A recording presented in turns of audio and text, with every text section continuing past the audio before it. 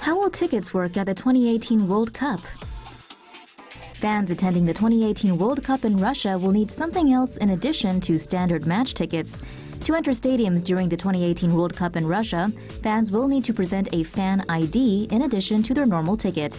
Reportedly, these are designed to nullify touting and for security purposes.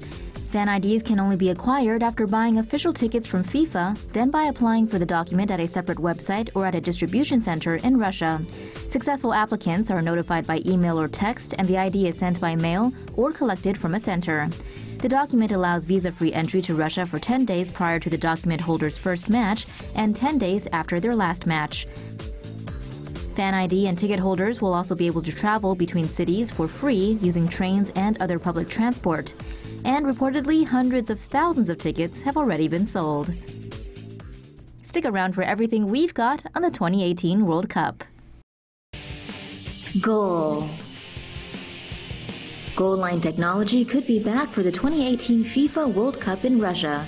Here's a guide of two systems that will help referees decide whether a goal has been scored.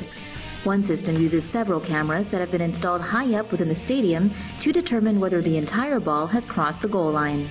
Another system tracks the receptors in the ball, and magnetic fields created through underground cables calculate and determine whether a goal has been scored. Goal line technology automatically registers the goal and instantly alerts the referee to the fact that the ball has crossed the goal line.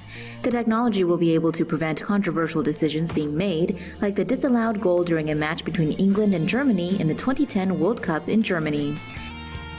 The goal line tech systems that have been approved by FIFA and the International Football Association Board for use include Goal Ref, Hawkeye, and Goal Control.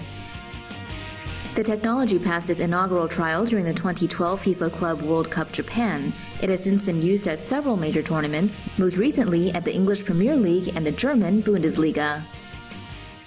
Not so smart after all.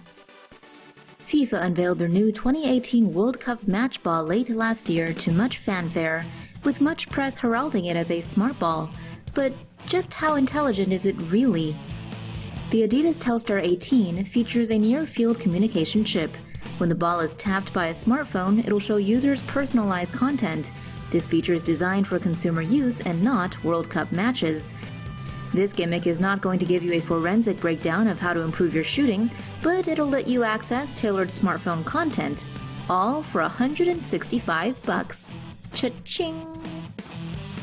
The Telstar 18 is also made up of 6 thermally bonded panels, each layered with a 3D textured surface. This is said to provide players with greater control in different weather conditions. The ball's design is based on the iconic black and white Telstar ball from the 1970 World Cup ball. In other words, it's an upgraded modern take on a 70s classic. Video refs are coming. The 2018 World Cup is probably going to be chock full of VARs. If a game is to be delayed, the referee must perform the TV box signal to make it clear the video assistant referee is watching. VARs will look into 4 areas of calls made by the referees. These are direct red card offenses, penalties, goals, and cases of mistaken identity. The referee communicates with the VARs via headset and can directly act based on their advice. They can also pause the game and review the incident on a screen beside the pitch.